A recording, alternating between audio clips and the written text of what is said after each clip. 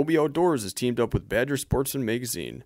For past issues or subscription information, check them out, badgersportsman.com. Hey guys, welcome back to OB Outdoors. Today we're going to be doing an info segment on perching and setting up the perching rods and reels and tying up a perching rig that I use. All right. Now, each year before the open water season hits, I like to run to Walmart or the Man's Mall, aka Fleet Farm, and pick up a couple cheap combos that I know that when I break them, I'm not going to care.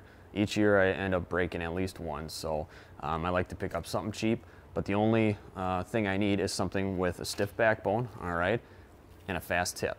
Now these are a couple Shakespeares, all right, and I got them for $18.99 a piece at the Man's Mall. All right, so not too shabby on that. We're going to be stringing these up with 6-pound test bionic line. Got this on clearance. All right, it's got enough to string up both the rods here. So right now I'm just over 40 bucks for 2 combos. All right, so I'm going to get to stringing these up, and we're going to get to tying these rigs.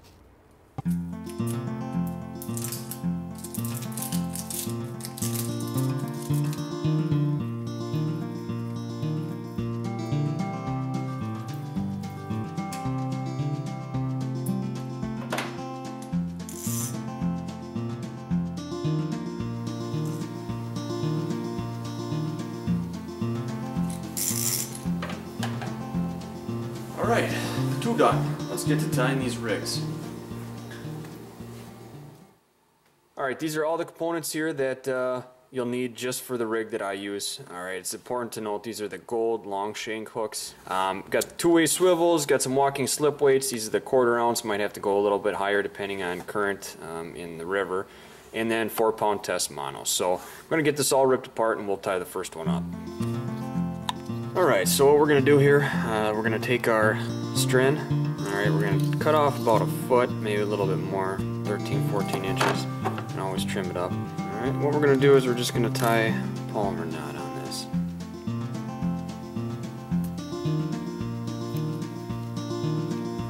Take the swivel here, do the same. Same with the polymer knot.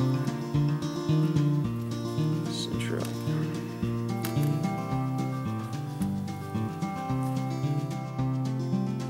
Alright, so we got that. So now what we're going to do is we're going to take our walking weight here.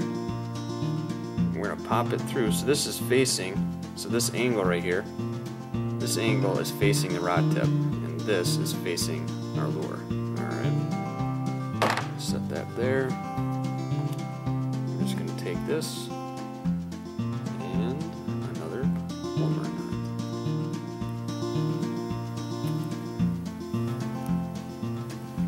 Take.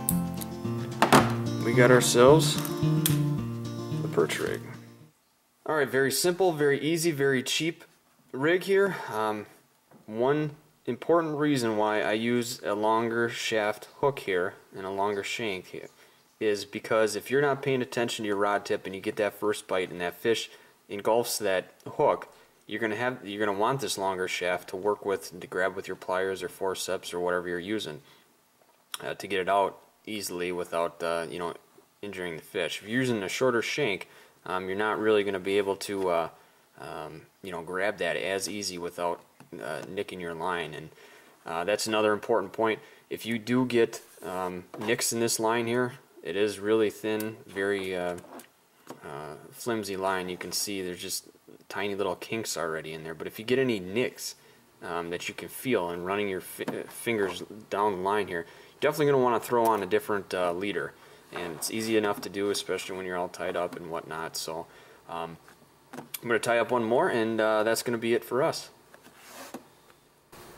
Alright guys, well, very easy, very cheap, very simple perch rig and combo setup here. I mean, less than 45 bucks, and you know, I've got 2 decent combos, and I'm all about using all the top line equipment and, you know, quality stuff, but when it comes down to perching and stuff like that, I'm very abusive on my perch combos. So less than 45 bucks, and you know, that equals out to, you know, just over 20 bucks a combo. I mean, you can't go wrong. So One thing I haven't plugged yet is the Facebook page, facebook.com/OBOutdoors.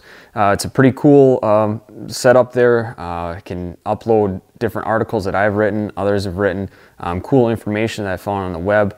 And the best thing is I can upload real-time pictures and reports and spot locations, right from my phone while I'm out fishing. So it's not like you have to wait a few days or a week or what have you to see what's biting and what I've been able to get my hands onto. I'll be able to upload that right while I'm fishing, so you guys can follow that. And the more likes I get on the page, the more options Facebook gives me. So if you guys can jump on there and like that, I'd appreciate that. But as far as this info segment's concerned, that's going to do it for me. So until next time, guys, tight lines and stay dry.